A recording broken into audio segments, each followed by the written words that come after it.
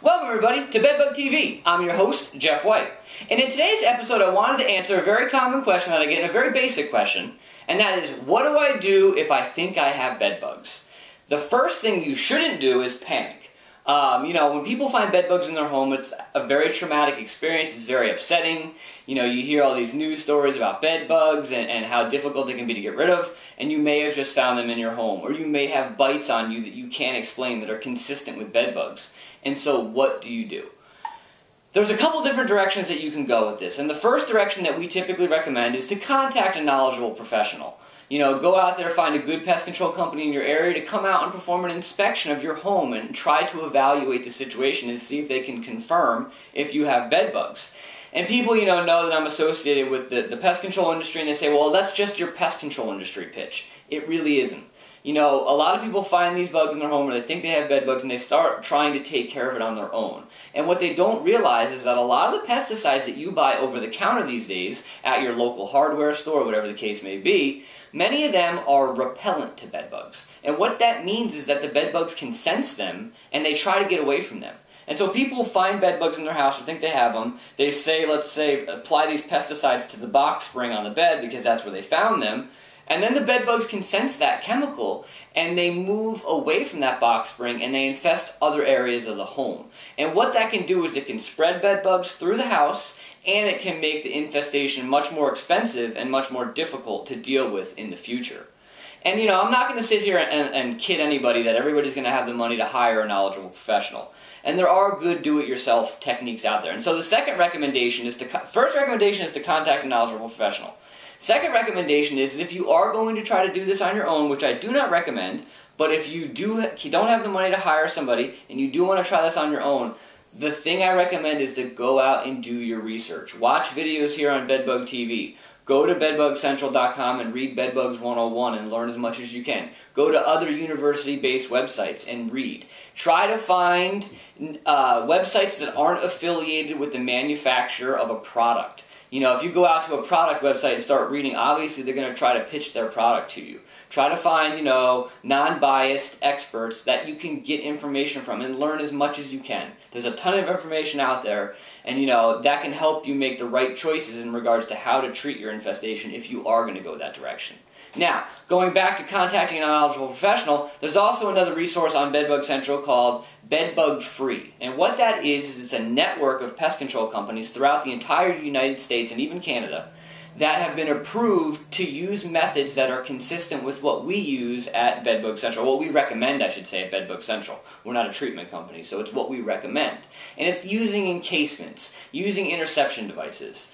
Pesticides are an important part of a program, so incorporating pesticides where needed. Vacuuming, using steam or other technique to kill bugs and eggs on contact.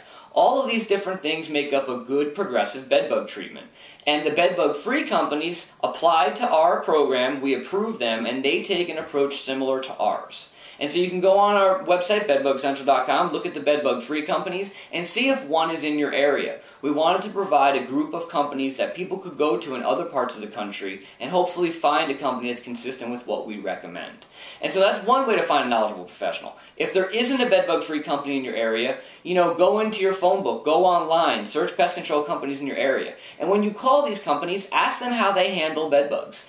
Do they use things other than pesticides, bed encasements, interception devices? Those are all things that you want to look for in a pest control company. Because, you don't want to just rely on pesticides. There's a lot of resistance built up to a lot of the pesticides we use and a lot of bedbug field populations. And so if you rely on just pesticides and you have a highly resistant colony infesting your home, unfortunately, you may have a difficult time getting rid of them. And so that's why we recommend using things other than pesticides. And so that's what you're going to look for in a company in your area. And then obviously the other basic questions that go with any industry. What is their experience level with bed bugs? How many infestations have they done? This, that, and the other. And so our first recommendation and most important is to contact a knowledgeable professional. Don't panic. Go out and do your research. Watch Bedbug TV, bedbugcentral.com, whatever the case may be. Go out and learn your information. And the bottom line is that, that's a good place to start. In regards to your home, you can take a vacuum and vacuum any bugs that you see up. If you do that, you want to make sure you dispose of the bag, if that's what the vacuum emptied into, in an outside trash receptacle so the bugs don't reinfest your house. Make sure you empty the vacuum out because the bugs can live in that vacuum. Obviously, if you want to, you can inspect the home and try to figure out where you have problems and where you don't. Remember, bed bugs are typically going to infest the box spring first inside beds. A tricky thing that we're not going to talk a whole lot about because there's legal ramifications is that if you find bed bugs inside your bed, what do you do? And many people's first reaction is that I'm going to go sleep on the couch. And let me tell you the concerns with that. If you go and sleep somewhere else, there's a good chance that bed bugs could follow you to that location, and you may end up spreading them throughout your house. And so going and sleeping somewhere else will not necessarily help your problem. But here I'm not going to tell you that you have to sleep in that bed. You have to do what you're comfortable with. I just want to let you know that if you do go sleep in another room, that the bed bugs may follow you to that room and just infest that room later on down the road. And now you're spreading bed bugs throughout your house. And so it's just something to keep in mind. I'm not telling you to stay in that room. Just keep that in mind that if you are going to go stay in other rooms, that is something that could happen. And so if you do, take precautions to hopefully prevent that. And those are a couple quick pointers on what to do if you find bed bugs inside your house. Do your research, both personally and from a pest control company's perspective. Know there are good solutions and know to ask the right questions. And that, everybody, is what to do. If you have any questions on this topic, you can contact me, jeff.white@bedbugcentral.com, and I hope to see everybody soon enough.